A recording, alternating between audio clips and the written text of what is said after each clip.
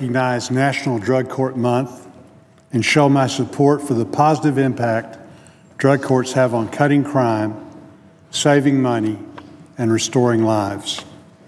I have seen firsthand the impact of drug courts in Arkansas.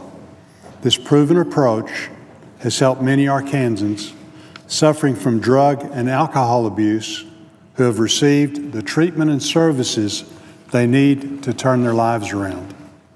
For more than 2 decades, these courts have offered Arkansas's drug-addicted, nonviolent offenders an alternative to jail while rehabilitating them through a strenuous treatment program. We have nearly 90 specialty courts in Arkansas that are providing life-saving treatment to more than 3,000 individuals with substance use disorders, and the results are impressive. Our state saves $45 million each year by diverting these offenders from prison to drug courts. 90% of Arkansas drug courts participants' drug tests come back negative for illegal substances, compared to 64% of those on probation and parole. Drug courts are a critical component of today's criminal justice system. They have proven to be an effective alternative to jail for individuals convicted of nonviolent drug charges. Holding offenders with substance use and mental health disorders accountable through strict supervision and treatment, drug courts and veterans treatment courts have saved billions of tax dollars and the lives of more than 1.5 million people, including a remarkable man I recently met who shared his story. Blaine was facing 20 years in prison because of crimes that he had committed to support a 10-year addiction to prescription opioids. This epidemic currently takes 94 American lives every single day, but Blaine is one of the lucky ones. His community had a drug court.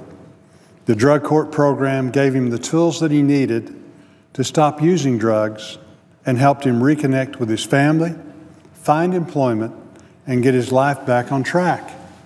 Instead of sitting in the jail cell on the taxpayer's dime, he is working as a teacher. Instead of breaking into homes, he owns one. Today, Blaine is a dedicated family man. He told me, and I quote, "Drug court was a chance to become the father and husband that I wanted to be," end quote. His story is similar to hundreds of Arkansans who have drug courts to thank for turning their lives around. An Arkansas drug court gave a woman named Sammy a second chance. She became addicted to painkillers at the age of 22 when she suffered a back injury. Her addiction led her down a very dangerous path where she also started using meth every day. It also led her into the criminal justice system, and she was facing 20 years in prison. Drug court helped Sammy change her lifestyle. Now she is a positive role model for her children, holding down a full-time job and giving back to her community. This is the power of drug courts and other treatment courts that change lives, heal families, and save money. The success of drug treatment courts has become a model tailored to the needs of different groups, from veterans to juveniles. The willingness of the judicial system to adopt alternative methods to jail time is a cost-effective approach to changing the habits of drug addicts and saving thousands of people like Blaine and Sammy. As Washington pursues options for criminal justice reform, drug courts are a great example of a program that works. More than 25 years of research has proven that they reduce crime and substance abuse, break the vicious cycle of recidivism, and keep families together. In Arkansas and every other state in the country, drug courts are making a real difference. I want to recognize and thank the more than 30,000 drug court judges, prosecutors, defense attorneys, treatment providers, probation officers, court administrators, and other professionals who are on the front lines of providing a path to recovery.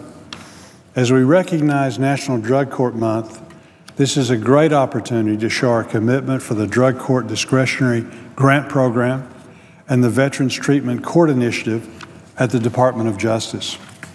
While there are 150,000 Americans being served by drug courts and veteran treatment courts today, there are more than 1 million individuals in our justice system who do not yet have access to these life-saving programs.